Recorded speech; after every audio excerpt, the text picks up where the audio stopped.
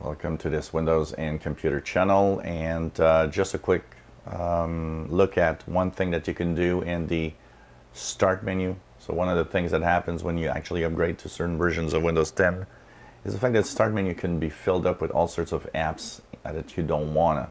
And it's time to look at them. It's time to look at the apps you have in the Start menu here, and also in the list of apps that you've got here. Microsoft installs tons of things that you don't want. And that's, I think, one of the first things you should do when you actually move to a new version of Windows 10, like the April 2018 update. Clean up the Start menu. I think it's one of the first things you should do. What do? You simply can remove tiles or uninstall apps. So, for example, I don't use Spotify. I'll right-click, but I don't want to uninstall it because in case of, so I'll just unpin from Start, for example.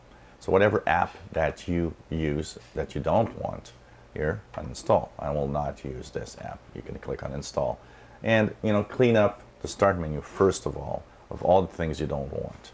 But also look at the list, because there are games, there are things like that. So, for example, Bubble Witch Saga 3, new. I don't want that.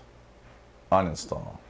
And go through every app. There are basic apps that I've got to say cannot be uninstall, the basic apps that Microsoft puts with Windows 10, but there's a lot of these apps that you can uninstall, especially games, things like that. You don't want to have that, Candy Crush, Soda Saga, I don't want that. I want to uninstall this.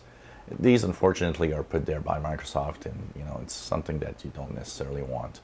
So go through the list. It's the first thing that you need to do. Go through the list of what you don't want. Remove it from your computer, and once you've gone through all this, then you will have, of course, another way, and we're actually going to show you a video of how to organize your Start menu in April 2018 update to have a Start menu that looks like you want. And don't forget, you can resize the Start menu all you want. Just simply, drag the corners and check it out.